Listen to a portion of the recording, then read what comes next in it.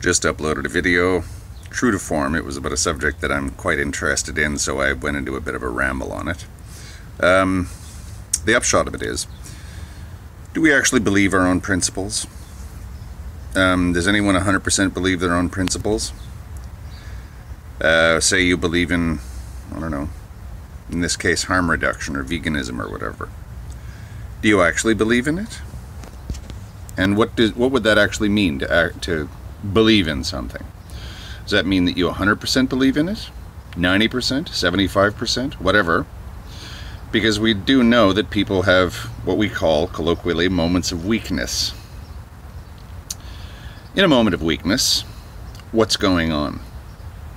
Where does our belief go? Where does what takes control of us when we get, as the Christians say, tempted? Is it a question of not believing for a short period of time?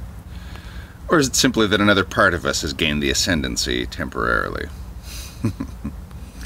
That's what that rather long rambling video actually says, in many more words than this.